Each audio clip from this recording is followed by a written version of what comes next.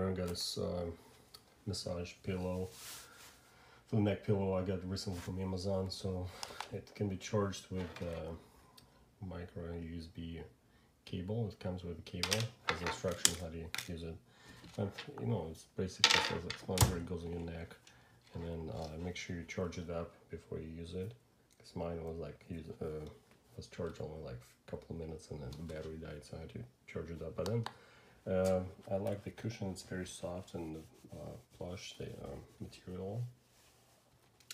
So the massager are in the back. So this is how it works. You push the button right here, and then it starts massaging right there. So you can use those red lights, or you can turn it off by pushing that button again and turn it on. It has the different modes. So M stands for modes. So you push that button and it goes in a different direction.